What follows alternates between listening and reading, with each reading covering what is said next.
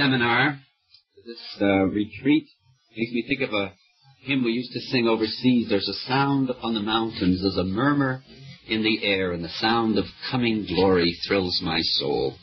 God is really working these days, and it's great to be around where He is working. The theme selected for this retreat is the man God uses as a true disciple. There are a lot of ways you could go at this. I thought I would take it up under the subject of priorities. What are our priorities? And I'd like to think with you, I'd like us to examine our own hearts and to ask ourselves, what are we really majoring in life? And some of the subjects we can think about are, for instance, the Bible. What place does the Bible have in my life today? Prayer. Worship.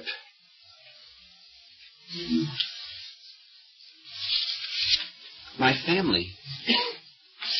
The assembly, the local fellowship, the local church. My secular occupation.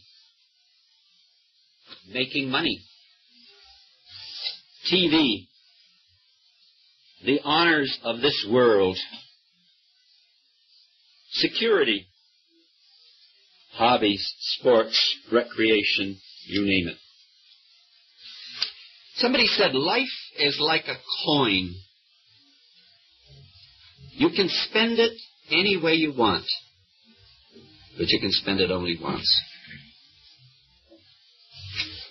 Now, we all know where our priorities should lie. The first verse in the Bible tells us that, doesn't it? In the beginning, God. Put God first. When Elijah went into the home of that widow, he said, make me first a cake. Poor soul, she was just eking out an existence and had enough left for herself and her child, and then they were ready to fold up and die. And he said, make me first a cake. I always thought, wasn't that a selfish thing to say? But it wasn't, because he was there as God's representative. And he was saying, put God first and the barrel will never go empty. The cruse of oil will never fail. And then, of course, the words of the Lord Jesus in Matthew 6:33 tell us where our priorities should lie. Seek ye first the kingdom of God and His righteousness, and all these things shall be added unto you. We know those things. The problem is how to implement them. And to test my priorities, one way I can do it tonight is this, what can I talk most enthusiastically about? It's a little temperature test that we can take. What do I get most excited about? And what can I speak about with the greatest enthusiasm? And really, whatever that is the thing that's having first place in my life, isn't it? Whether it's golf, or business, or politics, or the Lord. So I want to think about these things with you in the hours that we have together. And I'd like to begin with the Bible. Let's check on our priorities. It's very easy for us to forget what a treasure we have in this wonderful book. Within the covers of this book, God has given us His counsels and His purposes. And in very many ways, this book is about the most wonderful thing we have in the world. You come up here to Colorado and you look out on the wonders of God's natural creation, and they are wonderful. But really the wonders of the Word of God are more wonderful. Do you believe that? The revelation of God we have in the Scriptures is a far greater revelation than we have in creation. I think you have that brought out very beautifully in the 19th Psalm. If a carpenter takes me and shows me a house that he's built, I can tell some things about that carpenter. I can tell you something about the type of a man he is. But if I sit down and talk with them for a couple of hours, I can tell a lot more.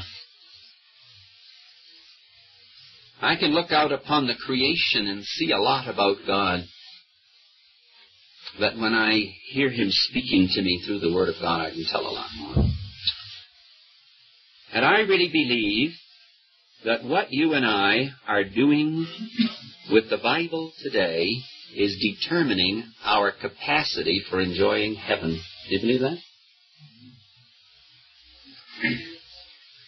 We are making our initial investment now in the Word of God. And throughout eternity, God is going to be revealing to us the treasures of this marvelous book. Throughout endless ages, He's going to be showing us the wonders that He has stored up here. But my capacity for enjoying it all will be determined by what I'm doing with the Scriptures today. And the trouble is, it's so easy to spend more time in the week on the paper, Time magazine, and TV than in the eternal Word of the living God. And these things should not be. I think it was in the little booklet, Our Daily Bread, the other day, the story about Jenny Lind, the Swedish nightingale. At the height of her career, she turned her back on it all. And somebody said to her, Jenny, why did you do it? Why did you turn your back on it all? She said, it made me think too little of this. Well, that's the trouble. The world is too much with us. Late and soon, giving and spending, we lay waste our powers. And it's just too easy for you and for me to let a week slide by and not be making that investment for eternity in the Word of God. Some people say to me, you don't understand, brother, I'm not a student. Well, I know a lot of people who aren't students who became students through the Scriptures. The greatest university. My father came over to this country from Scotland, and I doubt very much that he had an 8th grade education. I doubt it. But he was saved by the wonderful grace of God, and he started digging in the Word of God. When he died at the age of 84, he could preach the gospel. He could minister the Word of God. He was an elder in the local assembly and a powerful God.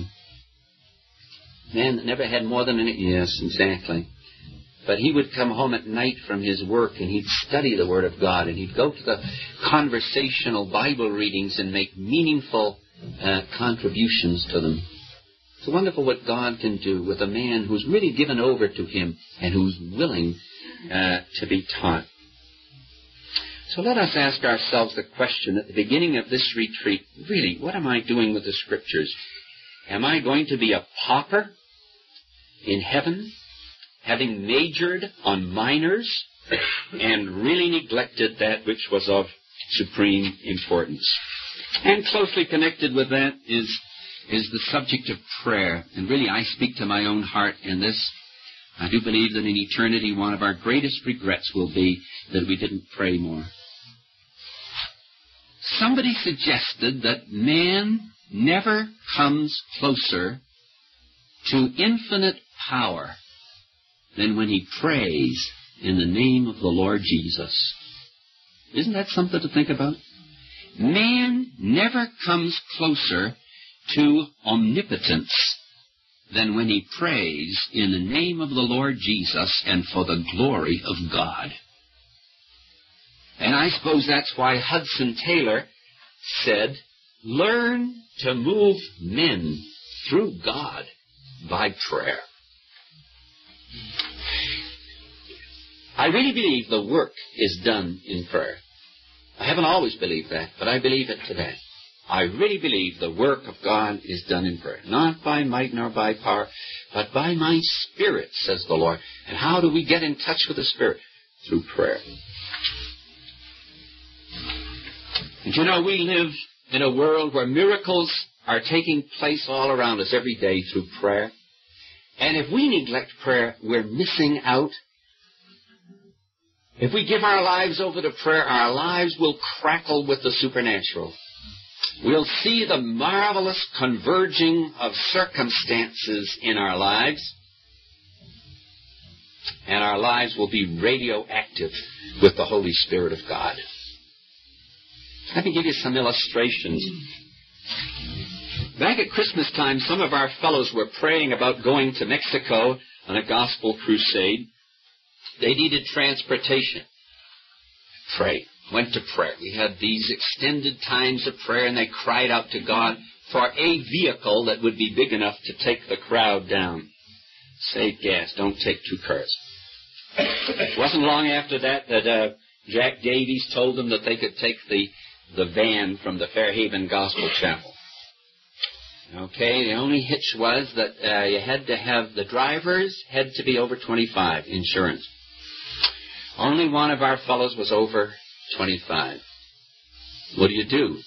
Pray. So they went to prayer and crying to God to raise up somebody over 25 that could share in the driving, because they drive around the clock. They don't stop at the Holiday Inns on the way down.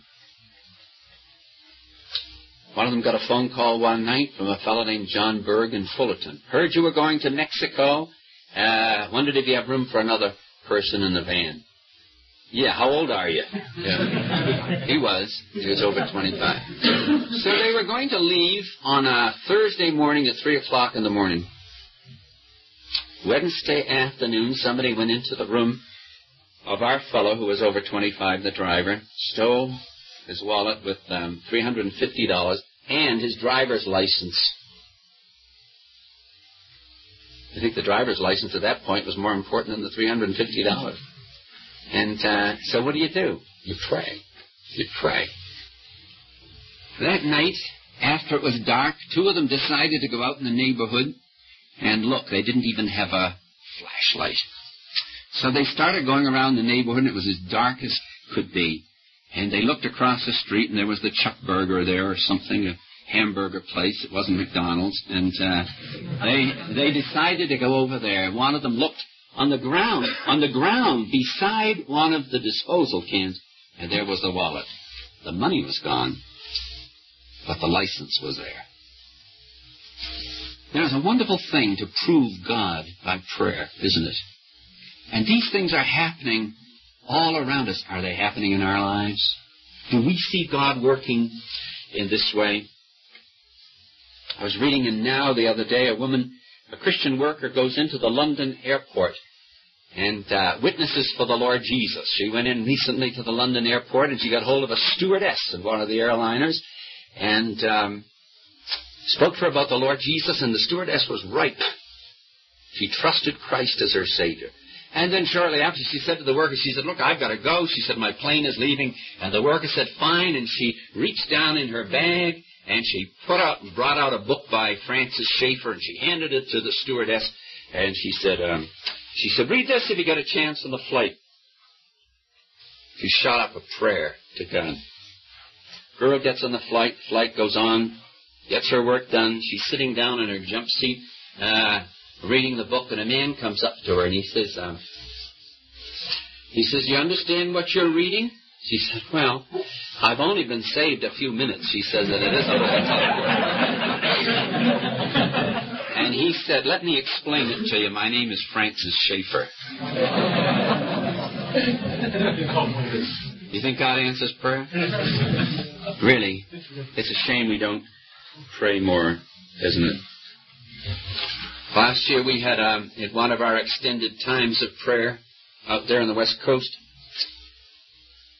We started this time of prayer with a confession to God, confession of our own sins, of the sins of the church and the sins of our nation. And as the evening wore on, we began to pray about the Chad Republic. This was on a Friday night. At that time, the president of the Chad Republic was a very wicked man named Tombalbai. And he had begun a terrible career of repression of Christians there. He was requiring everybody, all the men, to take some very vile initiation ceremonies, which was really initiating them back into the old heathen rites. Many of the men who went to the initiation ceremonies never came back. Time magazine reported that they buried one Christian man up to his neck in the sand and let the ants finish him off. Another Christian was placed inside a drum, and they beat on the drum till he starved to death. And, of course, we have friends over there, missionary friends there, and there's a very strong indigenous work among assemblies of God's people over there in the Chad. And this night, I think there are some young people here who were at the prayer meeting that night. This night we laid hold of God for the Chad Republic. On Sunday morning, I was driving to the meeting, turned on the radio, heard the news. Military coup in the Chad. Tabelbai slain. It's been a new day for Christianity in the Chad since then. I want to ask you a question. Do you think a group of nobodies praying in San Leandro, California, can influence the destiny of a nation in Africa? Well, he did. It did. It really did. And I'd like to suggest to you and to my own heart that prayer should really have a higher priority in our lives than it has. We never come closer to omnipotence than when we pray in the name of the Lord Jesus and for the glory of God. And then I think of the subject of worship, too. What place? Am I really a worshiper? I got a lesson years ago. I was traveling back east and went to Baltimore, and A.S. Loazo picked me up at the railroad station and drove me to his home. And when we came into the yard of his home, he had two dogs. One was a white dog and the other was a black dog or something like that. Anyway, when we got out of the car, that white dog came and jumped all over Mr. Loazo, slobbered all over his hands, and really showed the utmost affection for him. Really did. The black dog lurked in the shadows, didn't even come near. And Mr. Loazo said to me, "That black dog knows nothing about worship."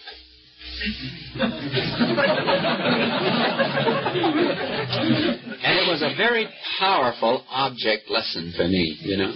I thought of my own life and how you can be so busy in the work of the Lord and neglect the subject of worship. And how gratifying. You know, I think it's a wonderful thing that God made dogs. Really, a dog is a wonderful creature. Many of you have dogs at home, no doubt. And I think God put those dogs there to really teach us lessons. They really do. They're wonderful creatures.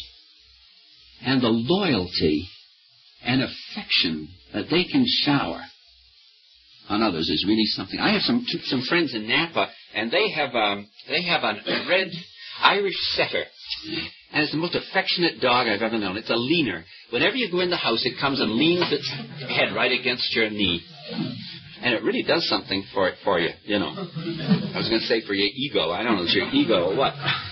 But just to think that the dog cares, that's all. Well, recently, their house was broken into, and I guess the dog just gave the robbers a royal welcome. That's the kind of a dog he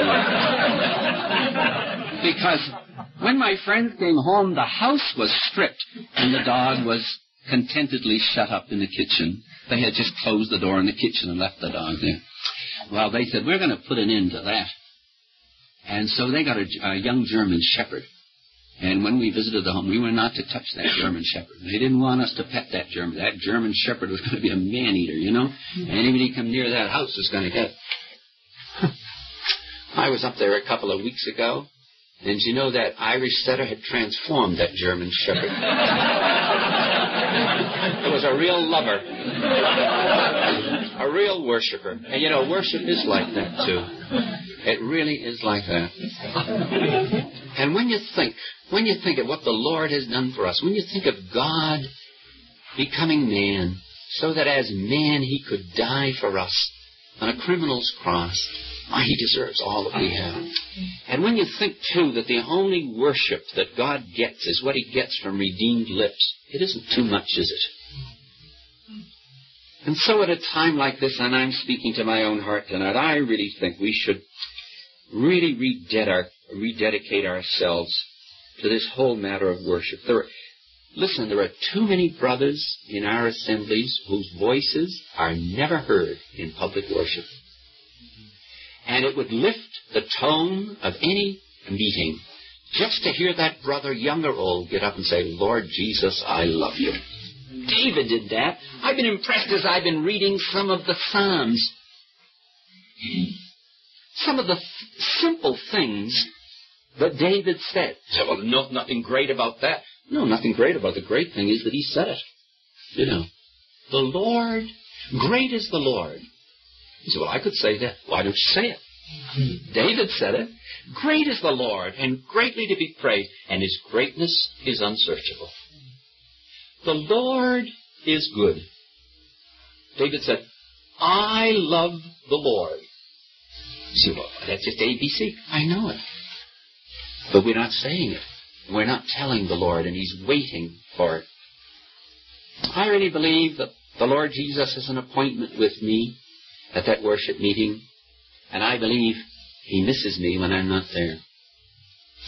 Sad to say there are all too many who are really more concerned about a weekend in the mountains than they are about an hour at the throne. When the Lord Jesus went to the house of Simon the Pharisee, he said to him, you know, the woman came and anointed him and really worshipped him. Jesus said to Simon, thou gavest me no kiss. You wouldn't think he'd have missed a kiss, but he did. He did. Thou gavest me no kiss. I'll tell you, one of the great things that could really happen as a result of our weekend here is if we'd determined that our lives would be more fragrant for the Lord Jesus in worship from now on, and we'd let some of the other things go by the board. You say, how do you do it? Well, I'll tell you just a practical way in which to do it.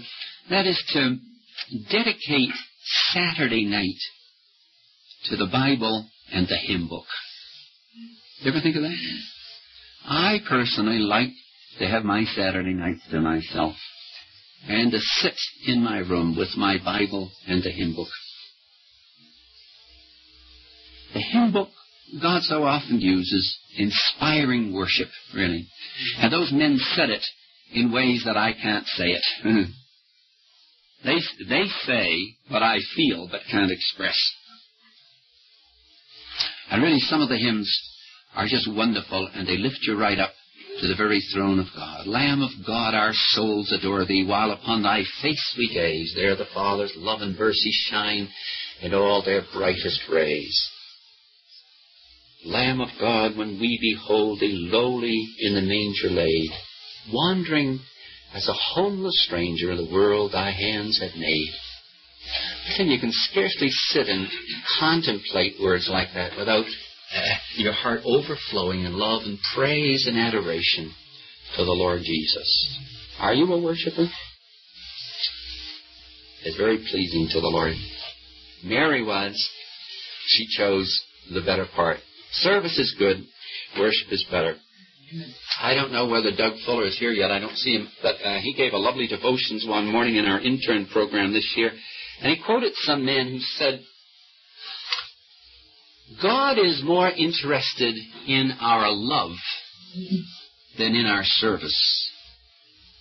The heavenly bridegroom is wooing a bride, not hiring a servant. Let me say it again. God is interested, this may not be exact, but it's the gist of it. God is more interested in our love than in our service.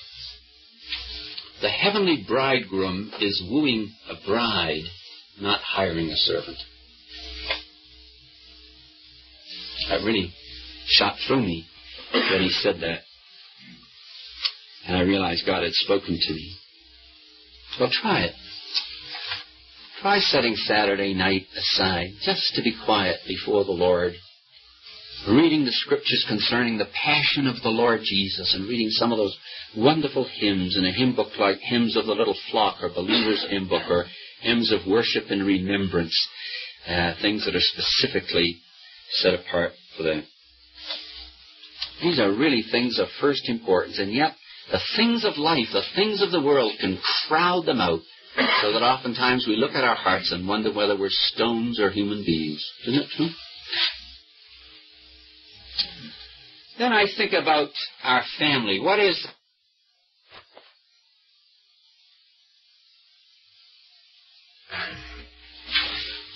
I personally believe that when God gives a man a family, that's his number one mission field. I really believe that.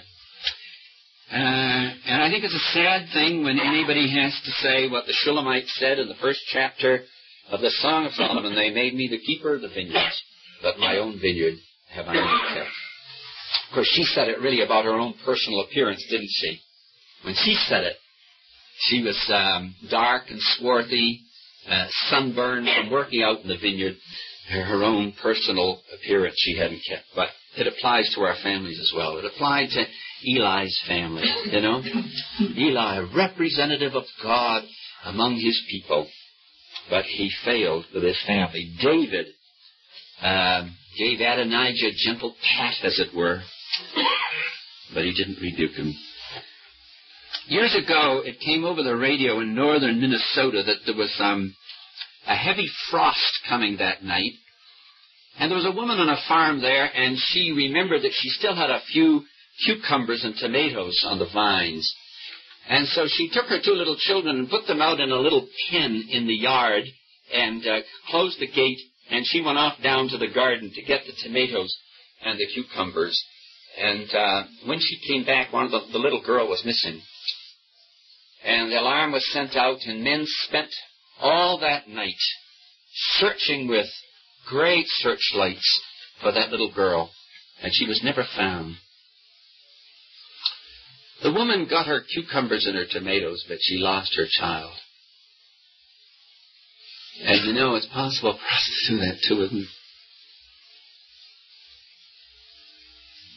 And I'm afraid that in too many cases today that we give ourselves to the world so much that we lose our children in the process. And not only that, but oftentimes we hold before our children worldly ambitions and train them for the world and for hell. We really do. I was brought up in a Christian home, and I really thank God tonight for the background I had. But I might as well be honest, too, and say that I can't remember anybody ever holding the work of God before me as a desirable way in which to spend my life. I was encouraged to go out and make a name for myself in the community and get a good job, shoot for the top. But I can't remember anybody ever holding the work of the Lord before me as a desirable way in which to spend my life. Isn't that sad? My brother went off to Bible school, and I can remember an aunt of mine saying, "Whatever you do, don't you do that, Bill." And I said, "Don't worry." I had no intention of doing it. I knew I wanted to be an investment banker, and nothing was going to interfere with that. That's it. And we have our whole sense of priority so warped nowadays. I know many Christian parents today would be very glad to have their children serving the Lord. And just perhaps one more. I'd like to ask tonight, what priority do we give in our lives to the local assembly, to the fellowship, to the local church? I would guess that most of us don't really realize how important the assembly, when I use the word assembly, I mean that local fellowship, how important it is to God. First of all, the importance of the fellowship is seen by the place that's given to it in the New Testament. Think of the vast portions of the New Testament that are devoted to the subject of the New Testament church. It must be important. It must be important. It formed a very important part in the ministry of the apostles. Wherever they went, they spoke enthusiastically about it. I don't know if you've noticed it, but it's almost a mum subject in evangelical Bible conferences today. You ever hear the subject of the church broached? And yet, Paul had a twofold ministry, and the church was part of that ministry. In Ephesians chapter 3, Paul said that he was called, first of all, to declare among the Gentiles the unsearchable riches of Christ. That's the gospel. And he said to make all men see what is the administration of the mystery. That's the church. Paul didn't think his ministry was complete unless he kept the two in balance, the gospel and the local fellowship. The subject of the church forms the capstone of scriptural revelation, Colossians chapter 1, verse 25. A rather obscure verse, but maybe we could just look at it for a minute. Colossians chapter 1 and verse 25.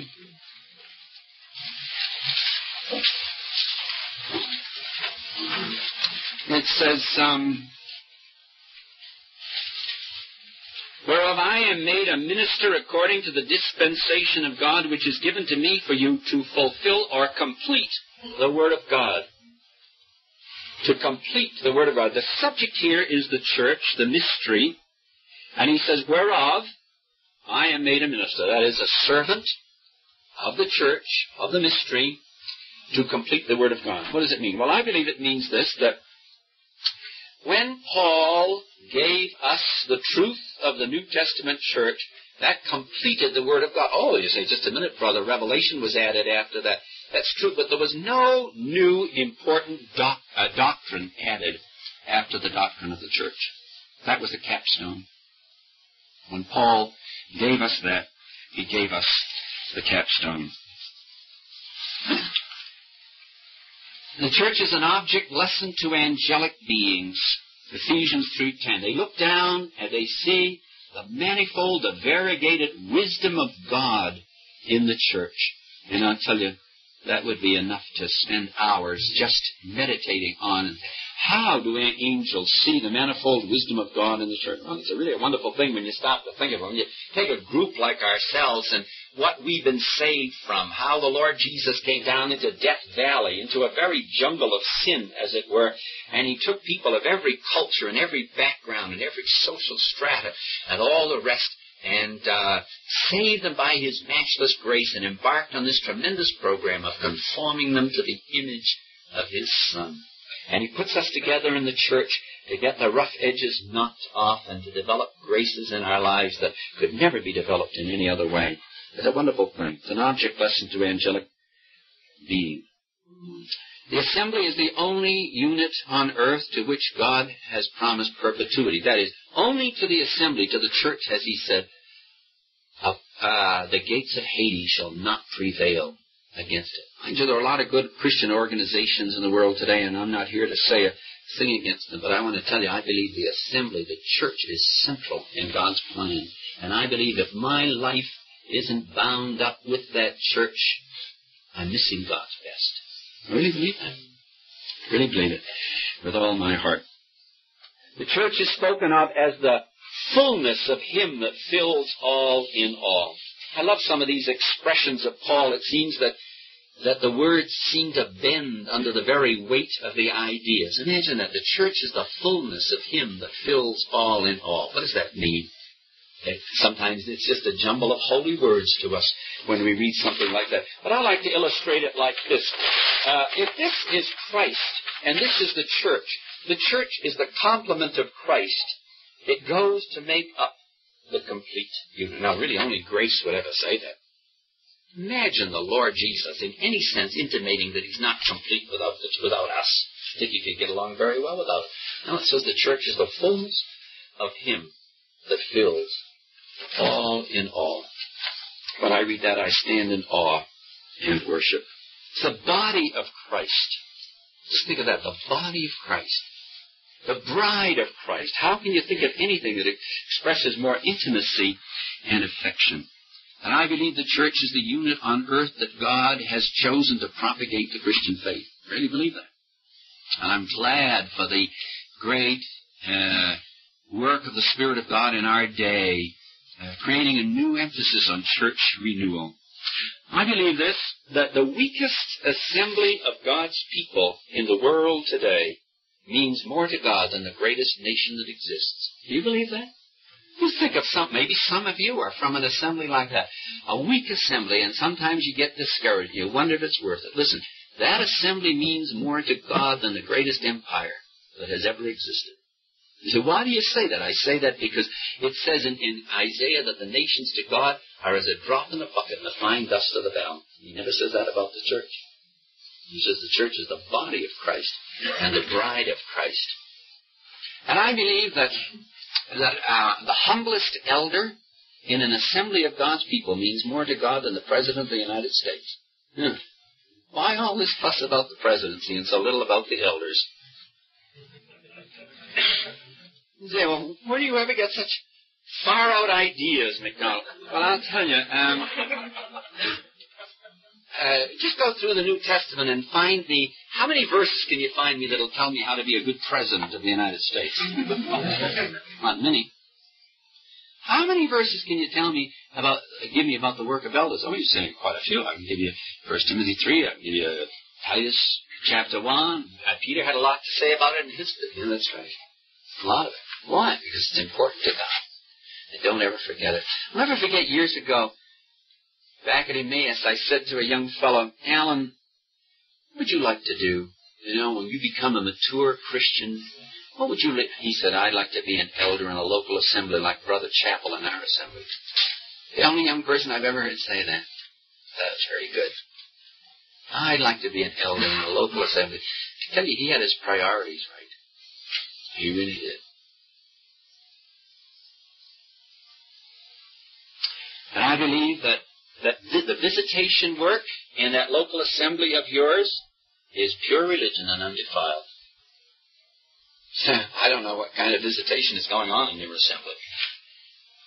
But I read in James, pure religion and undefiled is to visit the widows and fatherless in their affliction and keep oneself unspotted from the world. And I was impressed in the Choice Gleanings calendar recently, and with this I'm going to close. There was a quotation from John Nelson Darby to George Vicissimus Wigram. Some of you Greek scholars know Wigram, I think. Incidentally, interesting enough, his middle name, Vicissimus, means 20. He was the 20th child in the family. George Vicissimus Wigram. Well, Darby wrote this to him, and it really surprised me, but I believe it's true. He said, I think the visiting part is the most important part of the work. The clock strikes the hours and the passers-by hear it, but the works inside make the clock go.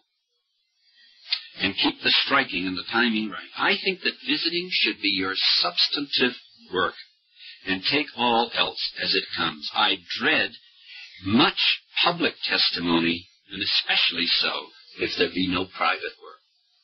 And that was written by a man who turned his back on wealth and luxury in Ireland. He was brought up in a castle in Ireland, and when people passed the castle, their noses went up, and they'd say, it's so nice to know the Darbys. And he turned his back on all of that, and on a position of rank in the Church of Ireland. He went out, traveled for 26 years in Europe without unpacking his suitcase.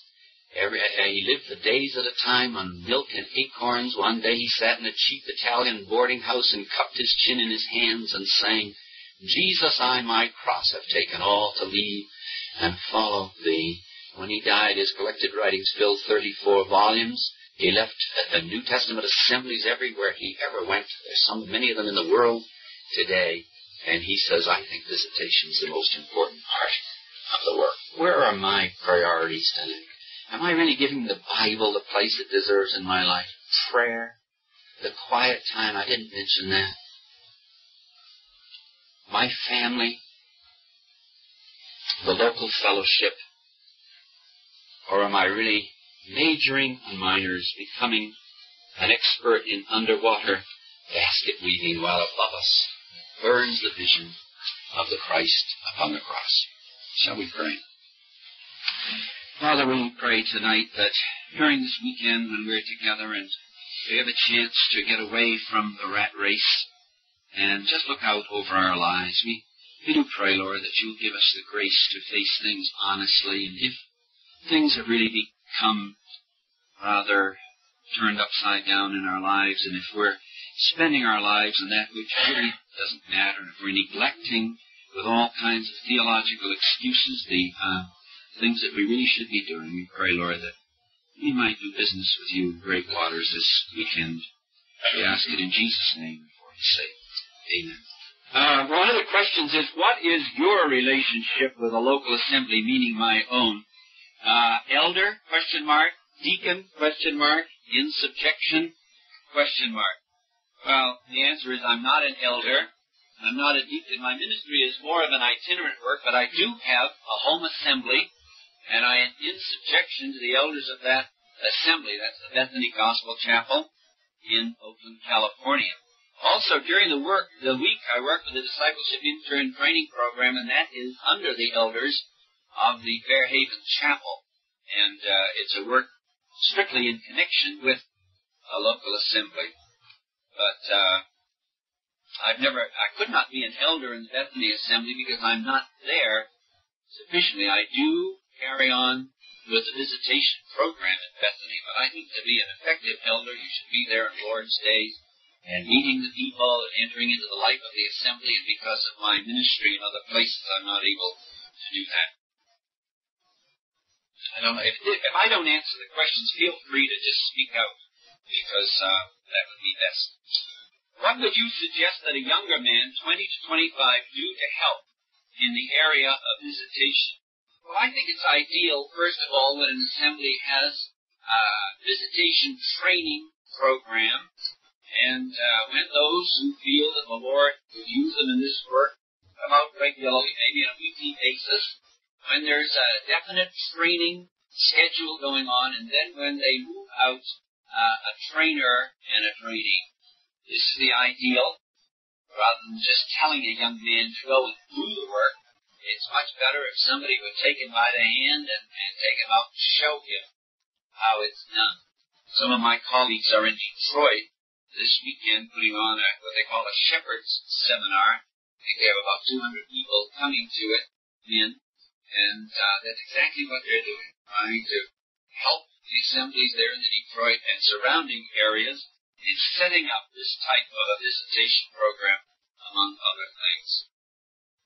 Of course, a young man can do it on his own, but he's much more effective if he goes out with an older man who knows how to do it, who knows how to take the Word of God and apply it to the various situations that you meet. Since you would encourage your children to enter the service of the Lord, does that mean that a trade or college is not being in the service of the Lord? And then there's an illustration here of various concentric circles, trade, college, service of the Lord. Actually, I'm going to spend some time on that in the messages that follow.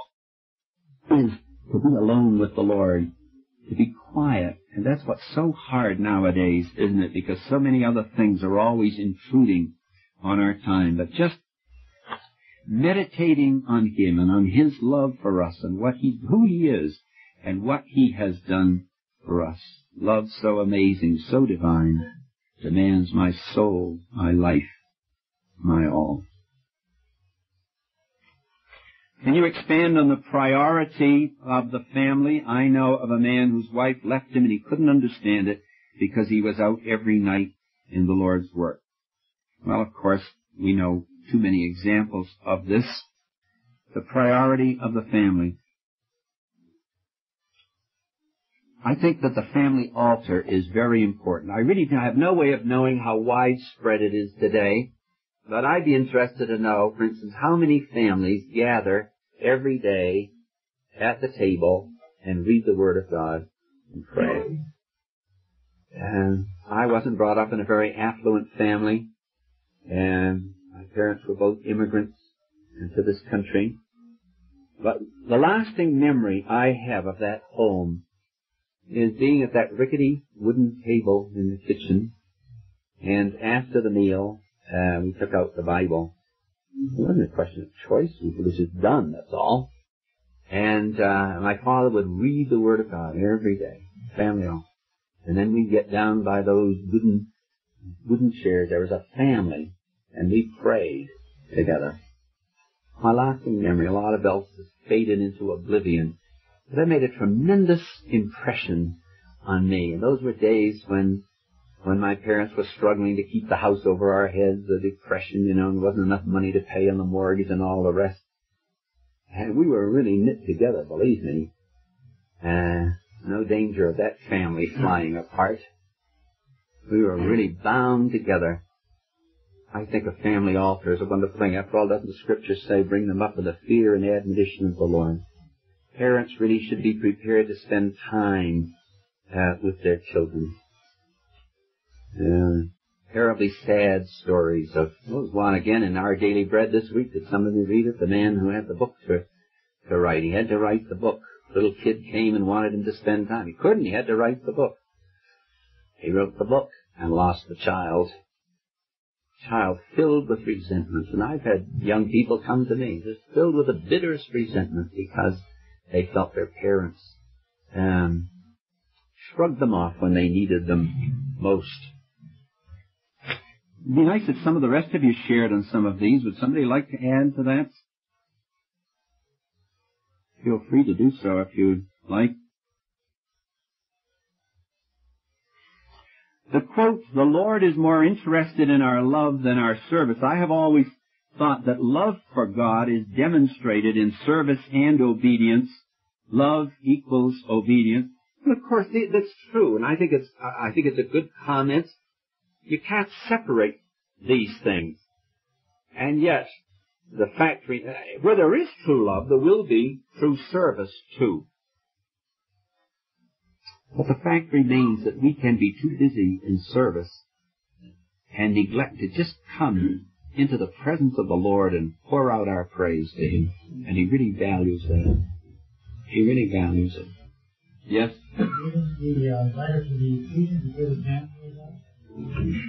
Yes, would you expand on that? Would you explain?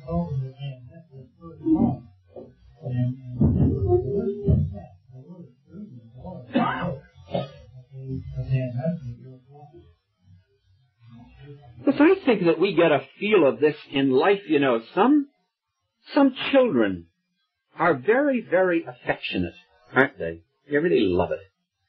Some kids can be just as cold as ice. And that's the way they leave you too. Well, doesn't God put these things into His creation to teach us lessons? He responds to that too. And He loves it when His people come before Him, just in the simplest terms, as a child of the Father, just expresses the worship and adoration of our hearts. Mr. Garvey said that the worship was to enter into the thoughts of God concerning His Son. I feel that God thinks of His Son and I feel different.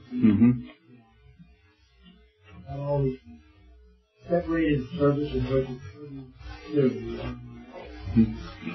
Well, that's certainly true, and incidentally, that's an element that we don't often find in our worship meetings, you know, what God does think of His Son, and yet it is rather fundamental. Thank you. Would you share something of your discipleship ministry? Also, how might we apply the principles in our local fellowship? Well, a few years back out in California, we really realized that there was a terrible crisis in assemblies, and that crisis was a lack of strong spiritual leadership. And many of the assemblies were closing down. And God burdened our hearts to set up this program. We don't feel we have all the answers, believe me, we don't, but we've tried to go step by step on our knees. God burdened us to set up a program where young fellows who are highly motivated and who are willing to give themselves to work in a local assembly, not full-time work, just working perhaps as leaders someday in a local assembly, would come together for not only for training in the Word of God, which is very, very important, but for the practical know-how. Just if I can use myself as an example, nobody ever told me how to take a funeral. Somebody died and they said, Brother Bill, would you take the funeral? And it was just like throwing a baby into the water and saying, swim. You know, my legs turned to India rubber. How do you take a funeral? Nobody ever took me to a hospital to visit people in the hospital. Nobody ever helped me prepare a message that I remember. That probably accounts for a lot. But we felt it was really very, very important to do this. And as we checked around, we found there were a lot of people, there were a lot of men that wanted to do things in the local fellowship. They didn't know how. And so there were certain principles that came to our minds. First of all, we wanted these fellows to come into an assembly that was already functioning and doing these things. That was one of the musts. We wanted fellows who were highly motivated, who were willing to make sacrifices for the Lord, would give themselves to this. And so what we do is we have studies in the Word of God with them every morning, Monday through Friday, 8:30 to 12.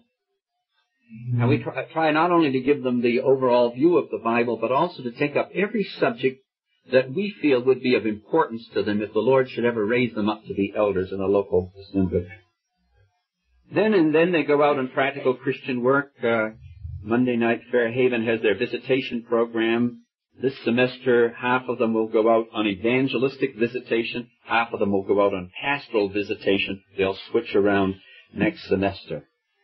So they go out with a trainer, and they go into the homes. And really some remarkable things happen. Last year, I think it was last year, Mike can probably correct me on this, but no, it was this year. Gene Gibson and Fred McHugh went to a home to visit a couple. The woman was in fellowship in the assembly, the man was not. Actually, they went to make a slide tape presentation for the seminar that they're giving now. And these people were told in advance that these people were going to come and that pictures would be taken. You know, the man found the Lord that night. It's all on tape and in pictures. It's been going on brightly for the Lord. Fred McHugh will never forget that. And then, of course, on other nights they have cell groups in various homes, Bible study groups during the week. Each one is expected to disciple another man during the year. Actually, they do much more than that. Thursday they go out in campus evangelism. They take up counseling. All kinds of practical Christian work opportunities. Right now, each of the fellows has been assigned a Sunday night before the breaking of bread, and each one is going to take up some specific aspect of the glory of Christ before the people remember the Lord. Each one of them has that assignment. So, by the time they finish, they should have engaged in many of the practical Christian activities that they would ever have to do. If there are funerals, we take 2 of them with us in each funeral. Weddings, they're taught how to handle the wedding. No stereotype, but just helped how to do it. Am I forgetting something, Mike? Yes, they have to study too. The general idea is 15 hours of class, 15 of study, and 15 of practical Christian work. Actually, the practical Christian work, I think, goes much more than that. Okay. I wonder how much we should support and fellowship the organized church structure in missions and gospel ministry. I'm really not sure I understand. I hate answering a question when I don't feel that I really know what it means, because I could be shooting. I wonder how much we should support and fellowship the organized church structure in missions and gospel ministry.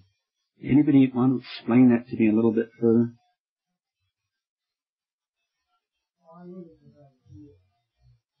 Well, I don't mean that it's worded poorly, but I could be answering it and not hitting what the person had in mind, you know.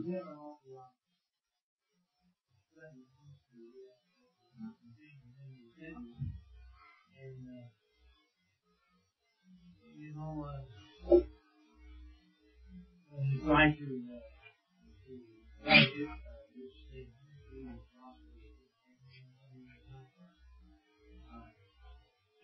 because as soon as you do, well, then you kind of begin to neglect what you have. Okay, well, that helps me now. Thank you very much. Actually, I think every one of us before the Lord has to set up certain standards as far as our stewardship is concerned. And I will just share with you, I don't know that these are the last word, but I'll share with you what some of my standards are. First of all, I feel a special responsibility to those who have gone out for the sake of the name, looking to the Lord for the supply of their needs. I feel a special responsibility to them. In other words, there are some Christian workers who go out and they have been provided a Mercedes-Benz and a guarantee of so many hundred a month. Well, I don't criticize that, and God can use that. But I feel personally more obligated to those who are really spending the time before God in prayer, looking to Him to supply their needs. Secondly, I feel a special responsibility to those who are building a work according to what I believe to be New Testament principles. I think this is very, very important. Now, don't misunderstand me. I know there are wonderful works going on in the world, and I don't say I never have fellowship with them, but my prior responsibility, I feel, is to those who go out with the gospel, flame forth the gospel, see New Testament assemblies established and strengthened. I think this is fundamental. I have a personal thing in my own heart against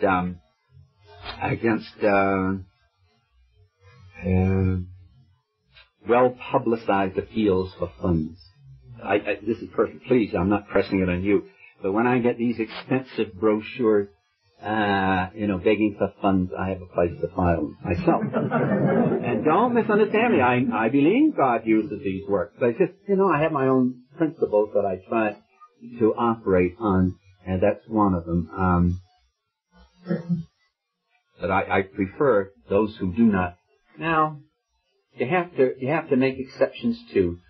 The Bible societies have really been a handmaiden to all of our missionaries and have done a wonderful work. And I don't think you can go wrong investing in the Word of God, Bible society. And then Christian radio, really reaching out to places where we could never reach. I think we have a responsibility to these. So we want to work it out. It's something you have to hammer out on your own anvil before the Lord. Does that answer your question? If not, feel free to ask. Well, we've gone through them rather hurriedly. Are there any other questions that anybody would like to ask from the floor?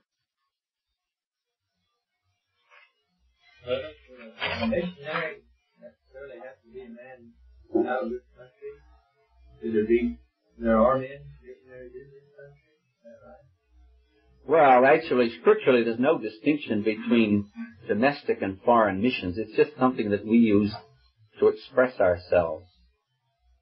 But I think the principles are the same, whether you're working in this country or overseas. Is that what you mean? Yeah, I've heard men say that missionaries usually you overseas pretty well provided for. Home, you might be pretty hungry. Well, those are general statements. Let me say something to that. First of all, it depends on what country you're from. I would think that generally speaking, American missionaries overseas are much better provided for than British missionaries.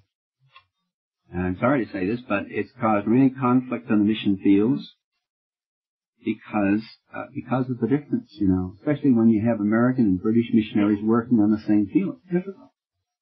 And people that would give you the shirt off their back in this country or in their homeland, let me say, you get over there and somebody goes down and gets a letter with fellowship and you didn't get one and you're in the devil's territory and the green-eyed monster. Very, very difficult, really. As far as being provided for in this country, I can only testify that in 1947 I felt God leading me to spend my full time in the work of the Lord, and I have found that God pays for what He orders, and I have never known a moment of worry with regard to finances. I have had a problem, and the problem has not been where the money was coming from, but how to be a faithful steward with what the Lord provided for me. Now, I just say, I know there are men that have had need, but I can only speak from personal experience that God has been most faithful in providing all of my needs, and I've had much more to put to work for the Lord than I ever did when I was an investment banker in the First National Bank of Boston. Well, I have been of the opinion that America is one of the most needy mission fields in our day. You having gone around quite a bit more, could you elaborate on it? You think I'm off the track or not? Well,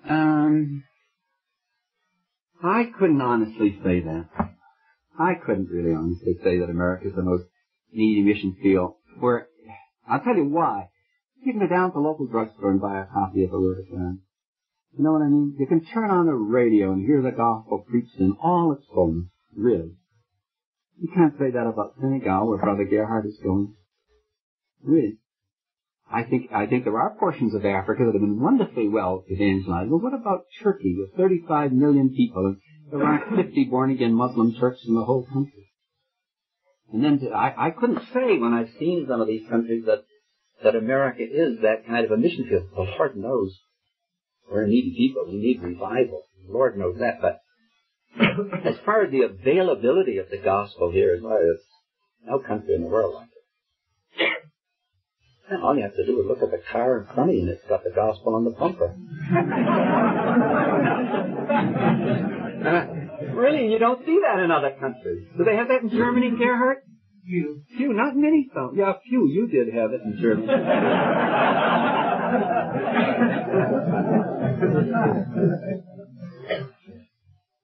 I don't know whether that answers your question there, but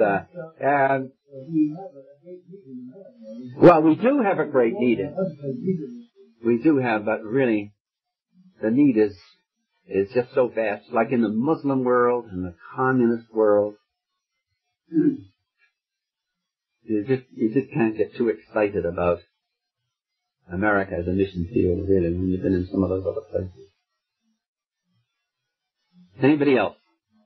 About the question of being in subjection, the question about elders and all, yes. Do you feel that everybody should be in subjection to somebody? I feel everybody should be anchored to a local church. I don't think there's any precedent in the New Testament for what you might call a freelance, you know? For somebody who doesn't have his roots in a local church and who is under the discipline of that church. I think such a thing does not exist in the New Testament.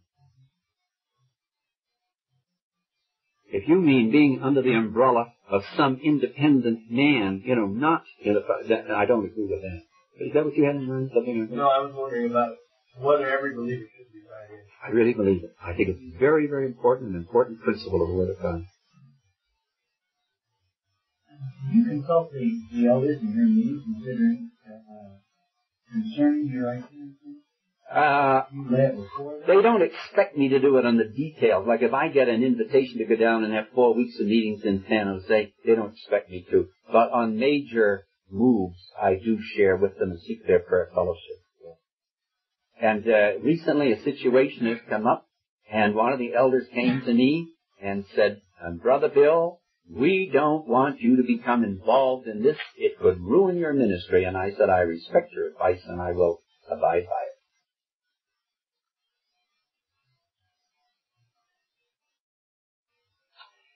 Okay? Time tomorrow. Okay. I know you take the establishing building for the local assembly. Yeah, you mean building versus no building?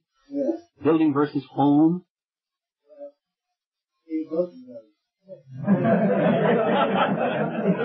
Okay.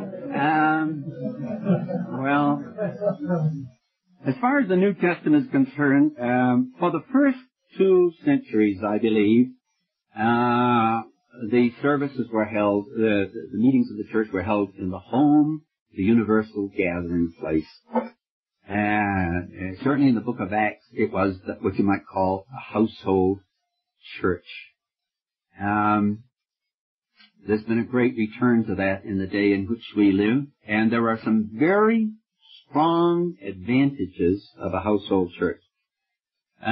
First of all, the church remains mobile. When you have a huge building program with the mortgage and all the rest, the church is really pretty tied down.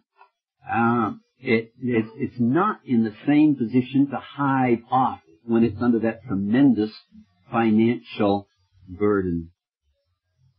And in fact, usually a church like that doesn't want people to hive off because they need the help with getting the mortgages paid. The household church is much better in a time of persecution.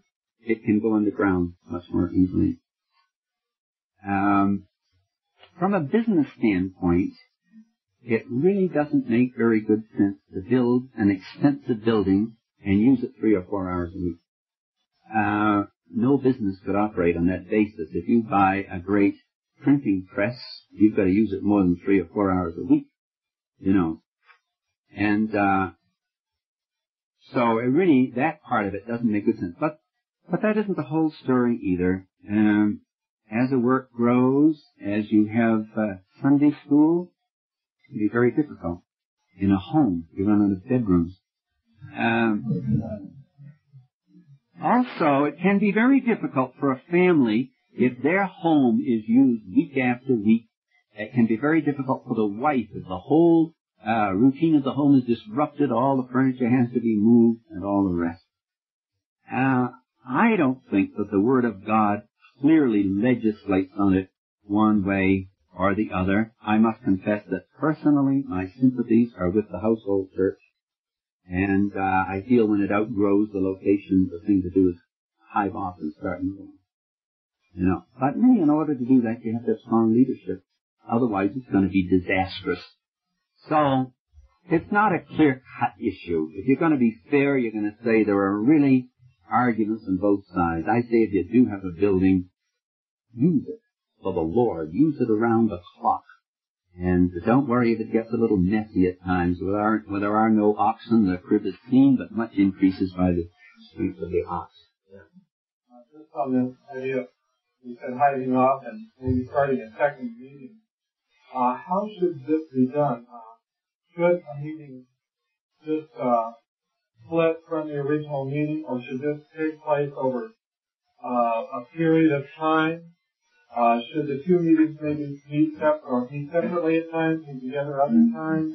There's no way of legislating on that. It's just, I would imagine that the usual way is for a group living in a geographical area to meet together in a home Bible study at first and watch it grow.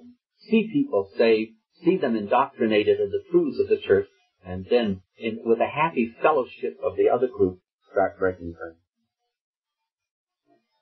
I would think that would be the norm, but even then, you can go in and just preach the gospel in a place and see a work started. So God hasn't really just limited us to one method. Anybody else? Yes?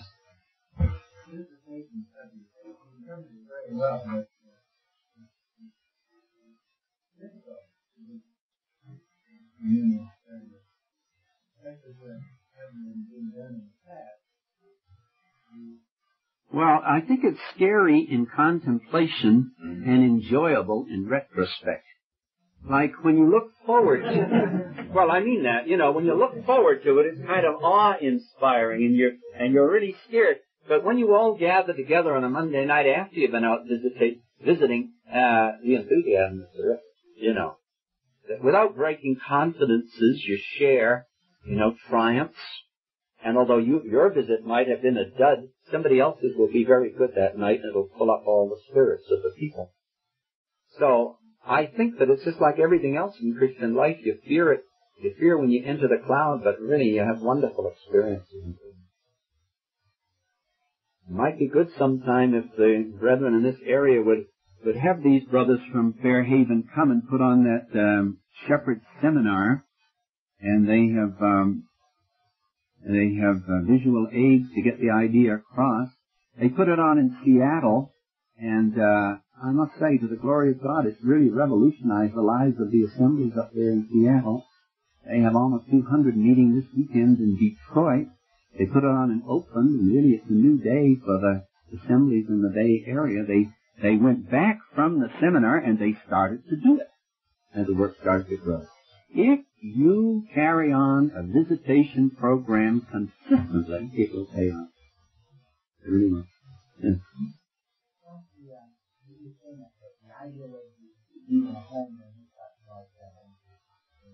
You know, any place in the United States where that's happening and where they're still growing? I can't name any place where it's happening and where they're still growing. Probably because I don't know enough. I know an assembly that did have a building in Cleveland years ago, the Gracemount Assembly, and they had a hive off and their numbers went down precipitously, but only for a short while. Pretty soon they built up to normal again. It wasn't long before they had another hive off. Again, their numbers took a nosedive, but very soon they had to put an addition on for their Sunday school. They had a third hive off. I think the third was probably down in Akron. If I'm not mistaken, they've had 4 hive offs from the Gracemount Assembly.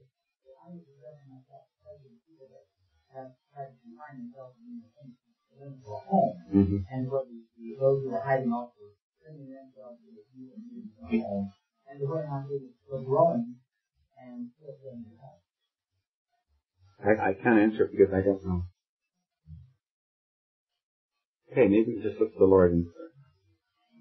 Father, we thank you for this time together, and we thank you for stirring up our pure minds by way of remembrance of many of these things. We pray that the Word might become flesh in our lives as we go away from the retreat. We pray that the shock waves might be felt in assemblies throughout this whole area.